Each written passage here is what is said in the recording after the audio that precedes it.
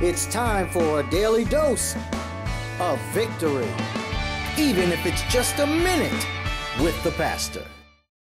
Good morning, I'm Minister Brianna, and on behalf of Pastor Tony Smith and Victorious Ministries International, this is another daily dose of victory. Today and all week long, we've been speaking on the subject, faith over fear. And today I want to encourage you that your faith should be over the fear of financial struggle. Oh God, I know we all sometimes have probably experienced a time where money has been tight, or we've been stressed about how things can be paid, or where is money coming from to supply this responsibility. But I want to encourage you that the Bible says in Philippians that my God shall supply all my needs according to what His riches and glory through Christ Jesus. So I want you to accept that God will supply your need. He is Jehovah Jireh, our provider.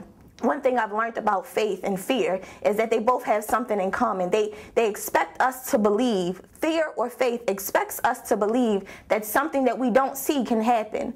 But the difference between faith is that we believe that something positive is going to happen, and fear expects us to believe that something negative is going to happen. So in 2016 and moving forward, I want you to believe that something positive is going to happen in your finances. I want you to believe that God is going to supply your need according to His riches and glory. Be blessed.